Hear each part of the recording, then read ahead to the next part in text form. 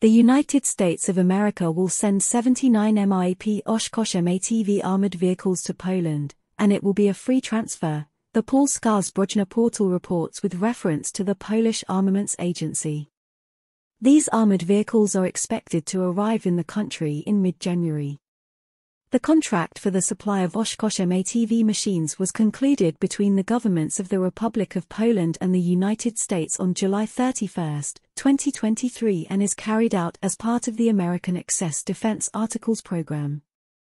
Under the EDA program, Washington provides its allies with the opportunity to obtain surplus military equipment or equipment from U.S. military warehouses for free or at a reduced cost. In this case, Poland will not pay for the MIP-class armored vehicles, but only for the cost of transporting them from the United States.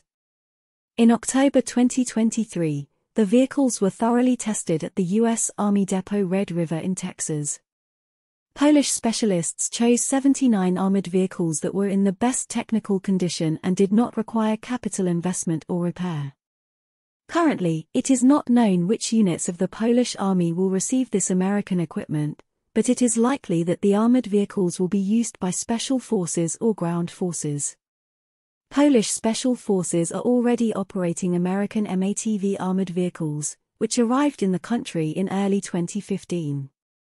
The Oshkosh M-ATV is an MIP Class 4x4 armored vehicle in active use by the U.S. Army and other countries. The weight of the machine is 11.3 tons. The length is more than 6.2 meters, the width is about 2.5 meters, and the height is 2.6 meters. The crew consists of 5 people, a driver, a commander, and 3 soldiers. One of them is responsible for controlling the weapons placed on the roof of the armored vehicle.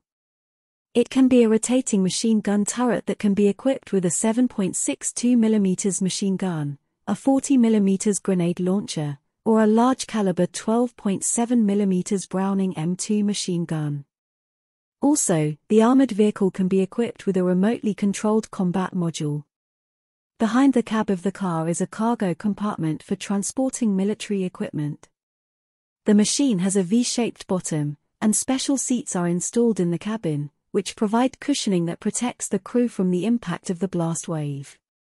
The armored car can reach a speed of up to 105 km/h on the highway.